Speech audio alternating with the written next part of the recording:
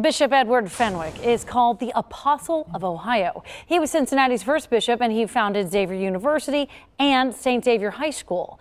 But historians have uncovered more about his past that challenges the legacy he left behind. 9 on your sides, Lisa Smith explains recent revelations connecting Bishop Fenwick to slavery.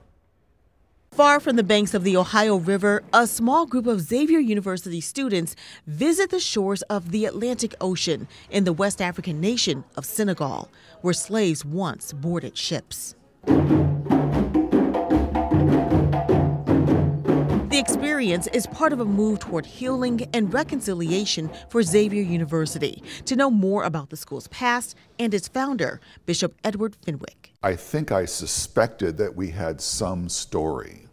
I didn't know what it would be. Xavier President Father Michael Graham's suspicions were right. Church historian Dr. Walker Goller did the research, tracing Fenwick's family back to Maryland, where he was born in the 1760s. He inherited some property that his father had given him through his will, and that property included some slaves. Dr. Goller believes Fenwick wasn't actively involved with slaves while studying for the priesthood in Europe.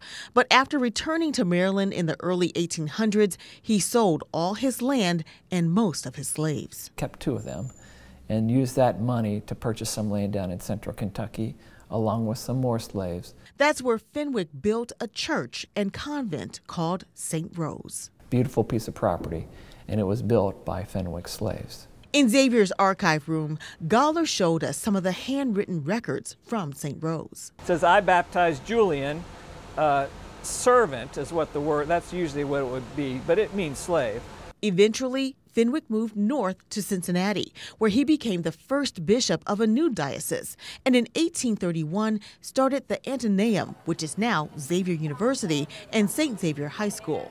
He died the following year.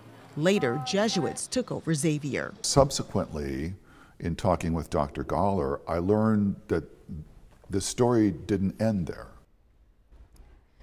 And what Father Graham learned is that in those early years, Xavier developed a pipeline of students to boost enrollment and the school's finances. Part 2 of my story will air tonight at 7, and I'll show you how a school trip to Senegal is helping with the healing process.